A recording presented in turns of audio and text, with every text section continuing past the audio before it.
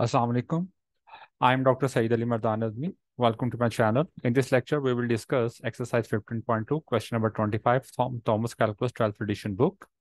The statement of problem is integrate f over the given region.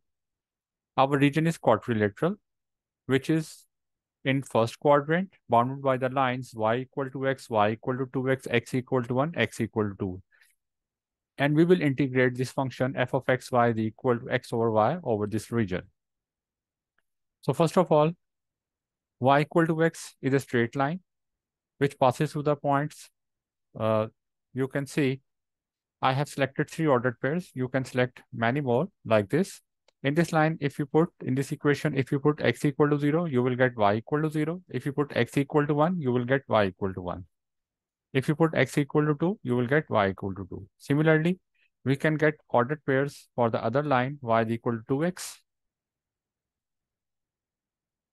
If you put x equal to 0, you will get y equal to 0. If you put x equal to 1, you will get y equal to 2. If you put x equal to 2, you will get y equal to 4 in this line. By joining these ordered pairs in xy plane, you can plot these particular lines. X equal to 1, x equal to 2 are the vertical lines. So I have plotted these lines in our xy plane.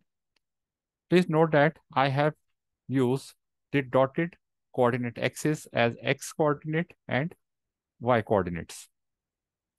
I have made x-axis with dotted lines and y-axis with dotted lines so that you will not get confused with the other boundaries.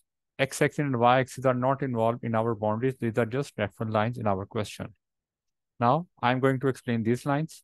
This red line, which passes through x equal to 1, is for equation x equal to 1. This line is of blue color, is for boundary x equal to 2. This purple line is for y equal to 2x, and this green line is for y is equal to x.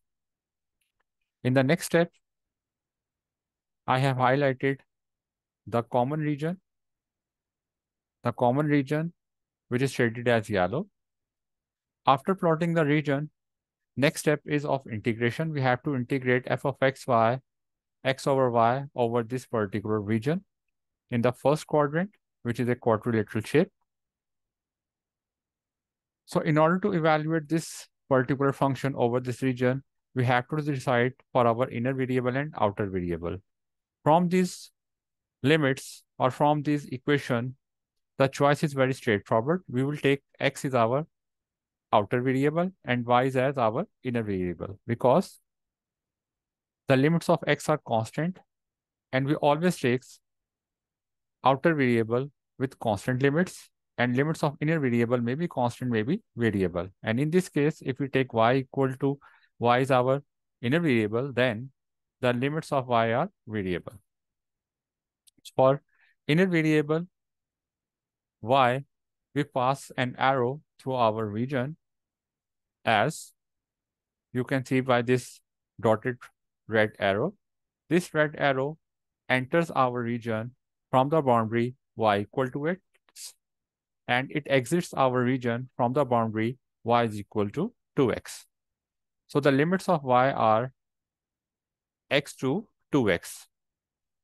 Whenever y is your inner variable, you will pass an arrow. You will pass an arrow from your region from bottom to top. So the boundary through which these arrows enter will provide you the lower limit, and the boundary through which this arrow exit will provide you the upper limit. So here we have the limits of y as x to 2x. For outer variable, we will see the range of our variable. For this particular region, we move from left to right, and the starting value is x equal to 1 for this region, and the ending value is 2 for this region. So left to right, our lower limit will be x equal to 1 and upper limit will be x equal to 2. So after creating this integral, next step is the solution. With respect to y, x is constant, and in double integral, we always solve inner integral first and then we will apply the outer integral on the results of inner integral. With respect to y, x is constant, so we can take it outside and we will integrate 1 over y Integration of 1 over y is natural log of y. Limits are x to 2x. In the next step, we will apply fundamental theorem of calculus for the limits, upper limit minus lower limit. So for this, we have replaced y with 2x and minus y with x. So we have natural log of 2x minus x. For the simplification, I have applied the property of natural log.